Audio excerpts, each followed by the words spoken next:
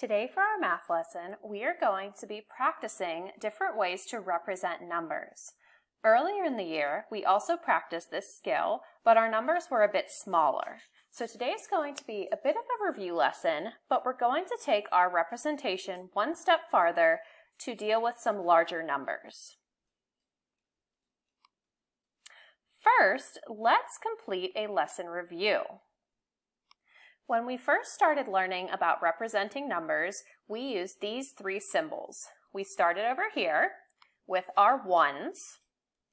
Then we moved to the sticks, which we refer to as tens.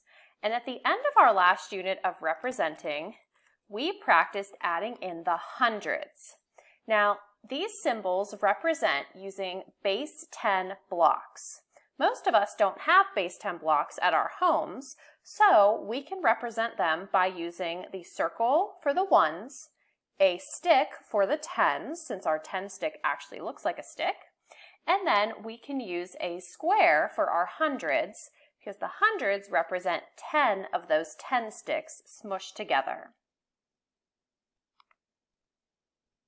For our first review, we are going to take the number 43 and represent it with hundreds, tens, and ones. Now, when I look at this number, I notice that I do not have any hundreds, so I won't be using any of the squares to represent the hundreds blocks. But I do have 4 tens and 3 ones. So, using that information, I'm going to neatly draw 43. Starting with the tens, 10, 20, 30, 40. Then I need 3 ones, 41, 42, 43. Since this number did not have any hundreds in it, we should not see any of those squares that represent the hundreds place. The next number is the number 79. Once again, there are no hundreds in this number, but we do have tens and we have ones. Now, if you remember back to our previous lessons, we've had discussions about organizing our representations. When I look in the tens place, I see that I have 7 tens. So what I do not want to do is just clump them all together like this. 10, 20, 30, 40, 50, 60, 70. What we are trying to do as mathematicians is we are trying to make organized mathematical drawings.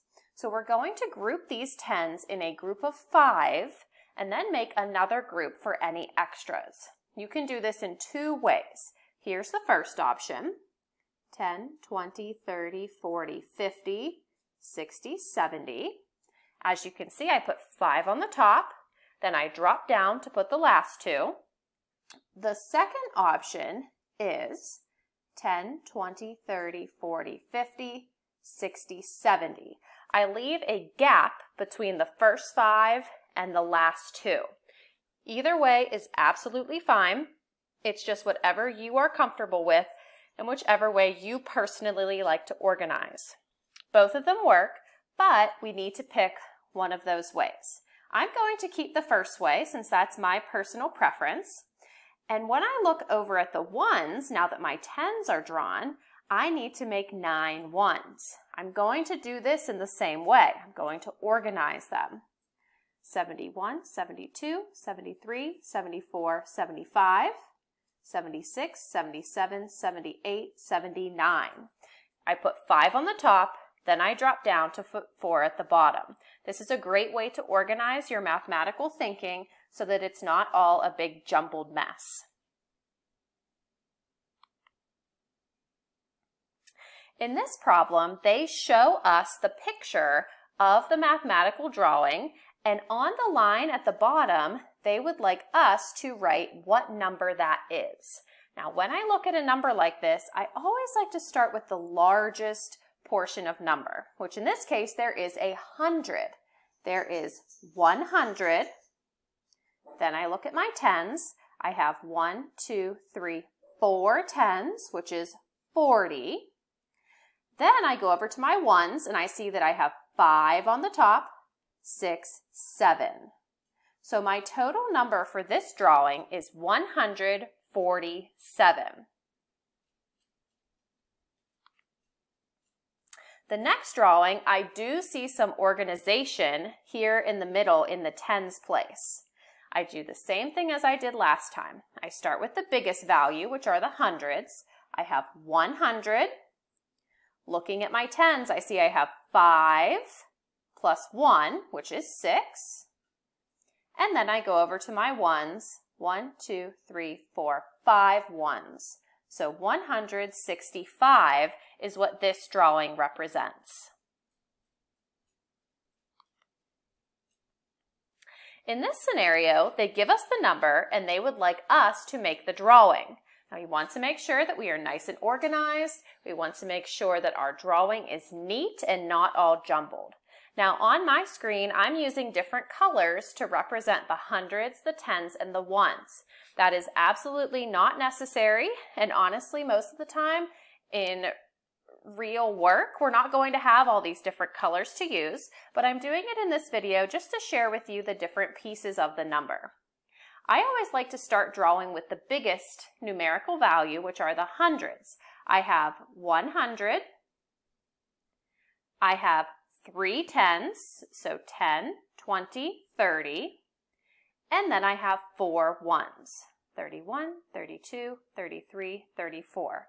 Now this one was pretty easy because there wasn't any organizing that I needed to do. These were all pretty small numbers, and I only need to really organize into those groups if it's larger than the number 5. This number I can see right away I am going to need to organize. Just like last time, I'm going to start with the hundreds. I have 100. I have 7 tens, so I'm going to use that organizing skill that we practiced. 10, 20, 30, 40, 50, 60, 70, 5 on the top, 2 on the bottom, and then I have 2 ones, 71, 72.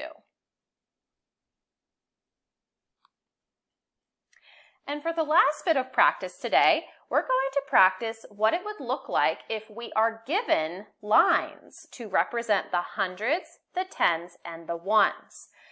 Now, sometimes what we want to do on these lines is put how much this number is worth. For instance, when I look at this number here, I see that I have 100, and we know that's worth 100. So sometimes we put a 100 here. But we're not doing expanded form in this lesson. And if I write 100 on this line, that's telling me that I have 100 hundreds, which I only have 1.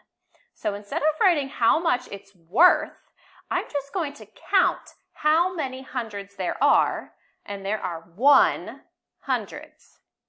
Then I go next door to my tens. I see I have 5, 6, 7, 8. 8 tens. And then over here I have 2 ones. So my total number is 182. That is something that we'll do when we dive into expanded form, but for now, since we're just writing how many hundreds, how many tens, and how many ones, we just need to write the actual number, not how much they are worth. Here's another example. Starting with the hundreds, I see that I have 1, 2, 3 hundreds. Let's see, 1, 2, 3, 4, 5 tens. And then, oh, I see some more organization. I have 5 on the top, 6, 7. So my total is 357.